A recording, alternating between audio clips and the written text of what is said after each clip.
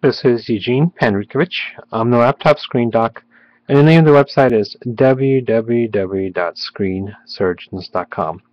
Today we have a HP NV6 laptop computer with a cracked screen, and I'm going to show you how to replace a cracked screen on an HP NV6 laptop computer. Before we start, there's a couple of things we need to address. First is where to find the model number. For this particular laptop, if the label on the palm rest is missing, you can find it on the bottom. So you look in the middle row, and there it says, if we can get a good focus, it says Model 6-1010 US. We're not getting good focus, so you have to trust me, that's what it says. So Model 6-1010 US. Okay, once we know the model number, the other consideration we need to take into consideration is the power. Usually when we replace a screen on a laptop computer, we like to remove the battery on it to make it safe to work on. But this laptop has an internal battery, so you can't remove it, but you have to make sure that the laptop is off and is not in some sort of sleep or hibernation mode. So the way to do that is, if you can still see a part of the screen, you just want to shut it down using Windows. Just turn power off using Windows. If you're still not unsure if it's on or off, you have to look at the two little LED lights on the side of the laptop. There's one that says power, and if it's not completely off, it will slowly be blinking on and off, and you don't want that. You want it to be completely off. So the way to accomplish that is to turn the laptop back on and then hold the power button down after that for 4 seconds or longer until it completely turns off. So if it's on, hold the power button down for 4 seconds or longer until it's completely off. And that's when you know that the laptop will be safe to work on. Okay, before we start taking the laptop apart, let's go over the tools that we're going to need. First, we have screwdrivers. We have a PH1 electronic screwdriver. PH stands for Phillips, and 1 is the size of the screwdriver. We also have a PH00 screwdriver, and that's for smaller screws that we may need. We have a 2mm flathead screwdriver, and that's to pry open things if we need it. We have a pair of metal tweezers to remove any screws that may be stuck, and also an X-Acto knife or a hobby knife, and that's to remove the screw covers, which we'll do shortly. And finally, for this laptop, it's not 100% necessary, but it's helpful to have a blow dryer or a hair dryer, and that's because the screen bezel has some adhesive on it, and when we warm it up, it's removed more easily. Okay, so let's get started. In order to get to the screen assembly, we have to remove this screen bezel, and this screen bezel is held down by 2 screws at the bottom, which are hiding behind some plastic screw covers. So we'll get started with those first, and we want to use our X-Acto knife to lift up the screw covers and remove them. And what to do is put it right beside the screw openings so I don't lose them. 1 and 2. Okay, next step we want to do is use a PH1 screwdriver to remove the 2 screws at the bottom. We have 1 and 2. And for each set of screws, for each step, I like to keep them in a separate pile, so when I'm putting the laptop back together, I know which pile goes where, and I keep the piles in order in which I remove them. Okay, next step is to remove the screen bezel. And like I said before, it has some adhesive that's attached to the side of the screen assembly, so if you just try to lift it up, it's going to be a little bit more difficult. So what I like to do is use a blow dryer and to warm up the adhesive behind the screen bezel, and now help me to remove the screen bezel. So I'm going to do this for a few seconds. Just go around.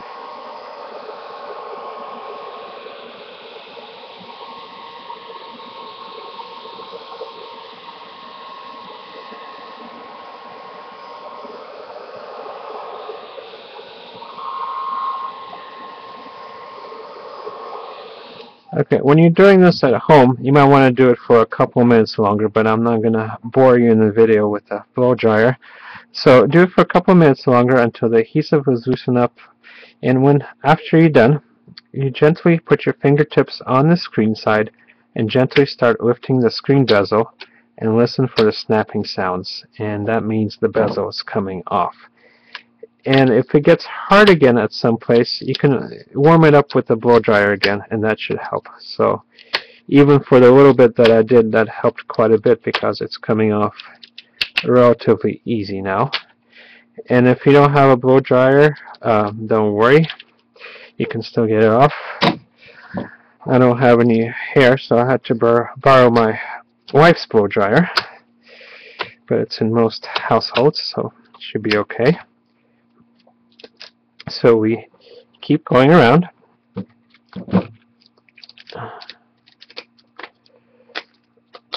And gently go around on the bottom too.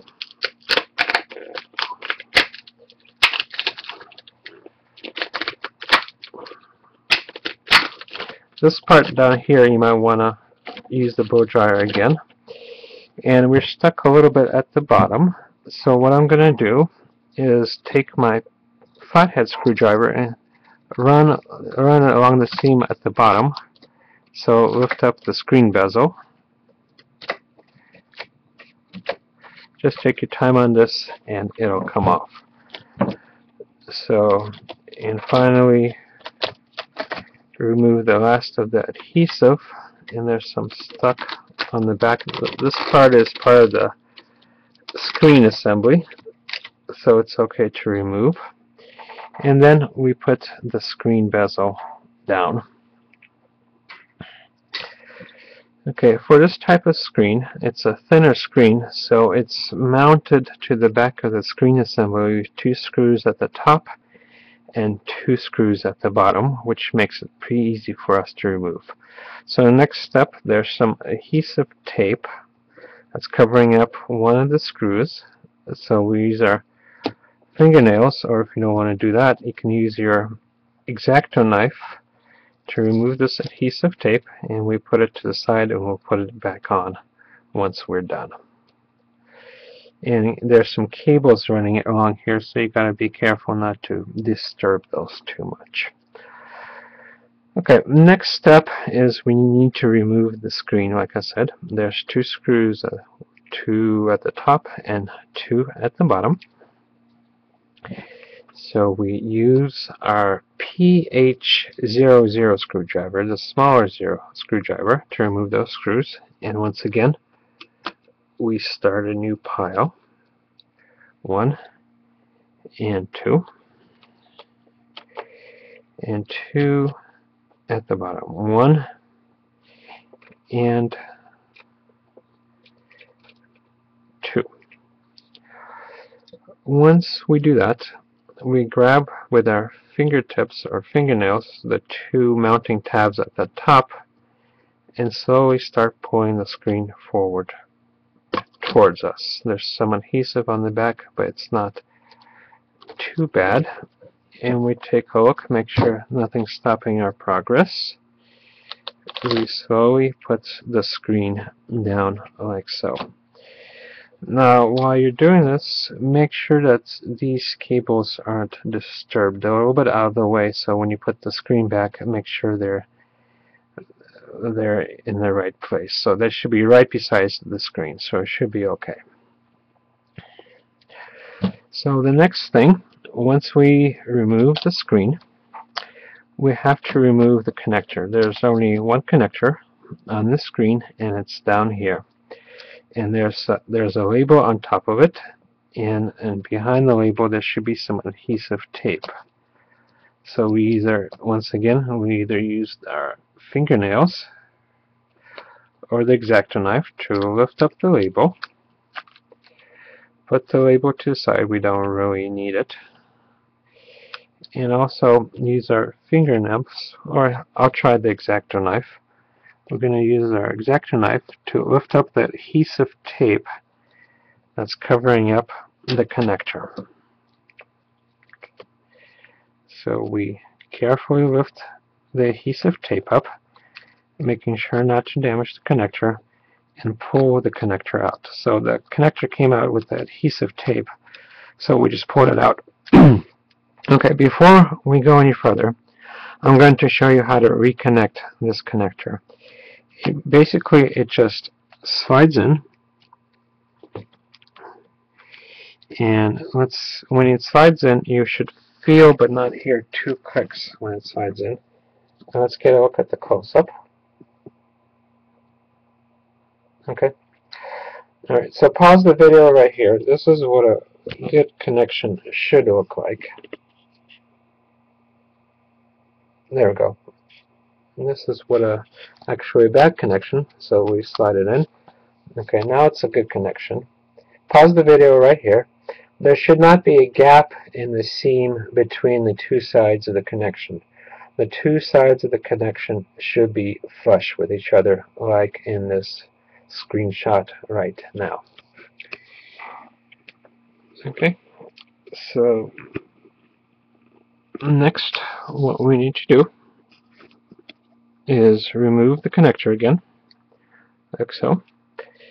Pull it out, and let's take a look at this screen. This type of screen, it's called a 15.6-inch LED slim screen. It's thinner than the standard 15.6-inch screen, so you can't just use any 15.6-inch screen. You have to use this specific one.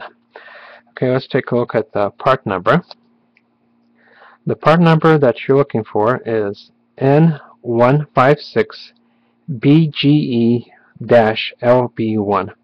N156BGE-LB1. So make sure you get the part after the dash 2, because if you just say the first part, N156BGE, there's another screen with the same part number, but it will not work for this laptop. Okay, you can also order this screen from us, and what you get with us is a compatibility guarantee. So if we send you the wrong screen and it's our fault, we will send you the right screen at no extra cost. We also have free email technical support, so if you get stuck anywhere along the way, send us an email and we'll walk you through. And we have a 2-year warranty on the screen. This screen that we sell also comes with this toolkit at no extra charge. So the toolkit comes for free with these screens that we sell, so we have all the tools to do it with. The blow dryer unfortunately does not come with the screen, but hopefully you can find one around the house. And finally, we have fast delivery. We ship from warehouses in the West Coast and the East Coast, so in most cases you'll get your screen in 3 days or less when you choose ground shipping. And if you're outside the United States, we ship to most countries, so just go through the normal checkout procedure. Okay, to buy this screen from us, go to www.screensurgeons.com. There will be a short form for you to fill out that will guide you to the right screen to buy online. Okay, once you do get the screen in, reconnect the screen as I showed you. Gently put the screen back on the back of the screen assembly. Make sure that the cables are right next to the screen, that they're not loose or flapping around. Put the 2 screws in at the top, 2 screws in at the bottom, and then put the adhesive tape back on, and then snap the screen bezel back on. That should not be much of a problem. And then put the 2 screws in at the bottom and put on the screw covers, and you should be done. Okay, that's it. Once again, my name is Eugene Panrutkovich. I'm the laptop screen doc, and the name of the website is www.screensurgeons.com. Thank you very much, and good luck.